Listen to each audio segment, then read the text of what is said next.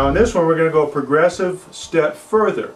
Instead of putting a plug on top, we're going to cut all the way through. We're going to take and use our needle nose to go ahead and pull the tufts out, all the damaged area, and get about the size of maybe a quarter or something like that. We're going to go ahead and take and use our hot knife again to cut out our donor piece. We're also going to use our Kool Glide when we finish with this, and we're going to use a little bit of tape, the Kool Glide tape, as a foundation. Again, this is when you're on the top and you're working your way through and you don't want to disengage the carpet. So we're going to simply pull the bad tufts out, the damaged area, on any kind of a sad spot, whatever it may be. Just simply pull out the parts that are bad.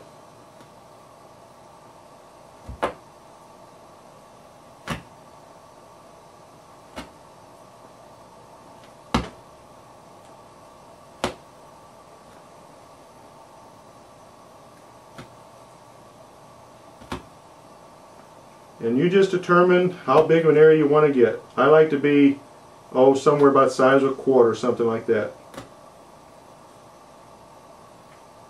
Make sure you get all the damaged area out.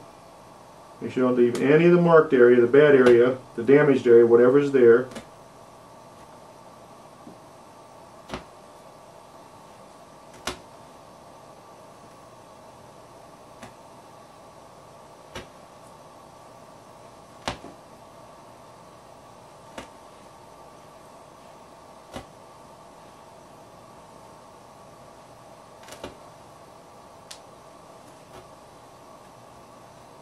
Alright, getting close.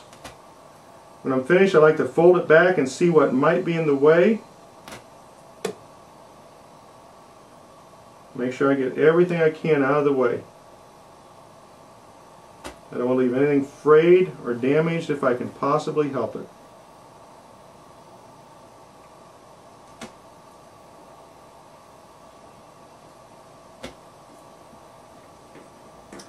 Alright, I've got a pretty good size there. Here's all the pieces that I've pulled out. These are just trash, but you can see the tufts I've pulled out.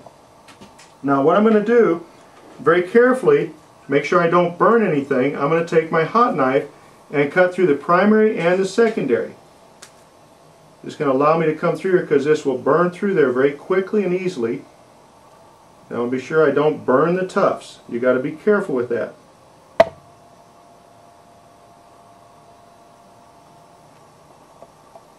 And it's a good idea not to burn yourself.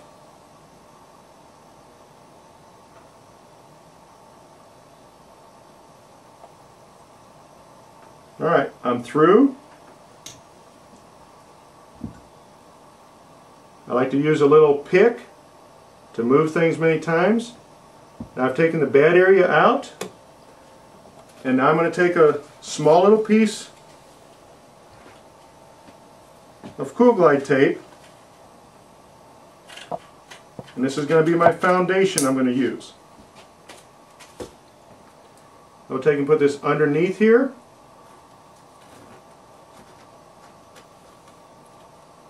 And make sure it covers the base.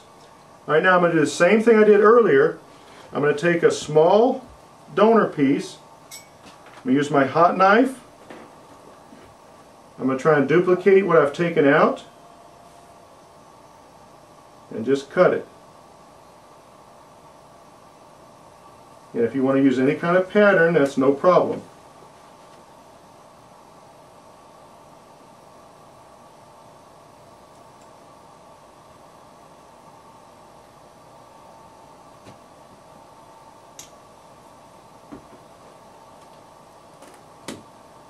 Now I'll put this in and see how closely it fits. I can always trim it just a little bit if I need to. Looks like I need to trim it just a little bit. So we'll trim this back.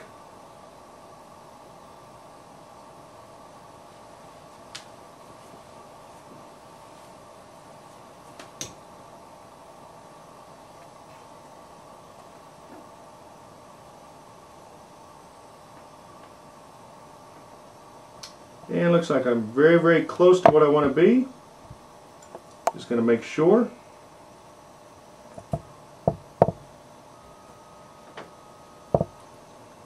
Looks just about right. Alright, so I'm going to take just a little bit of glue, set underneath here, and I'm going to fill in just enough to fill that gap to hold everything in place. Again, just a little bit on here. And then I want to make sure this is into the area of the hole and matches the edges. I don't want to have it overlapped or overgapped in any way. So I'm going to take and press those edges down in there. I want it as smooth as I can get it.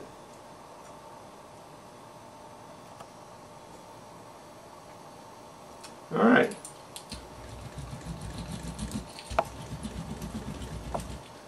I will roll it. Looks good.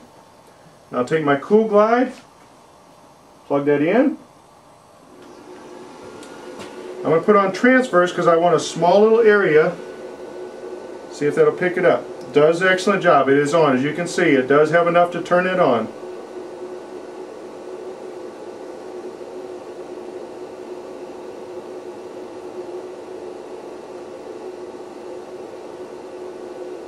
And once it's finished, I'll roll that again. Make sure it's in.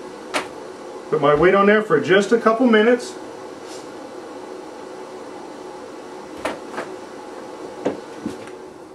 Now this will need to set ideally for about 5 or 10 minutes.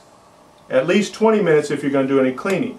But we've waited for just a moment here. We're going to go ahead and make sure it's the way it should be. I want to roll that.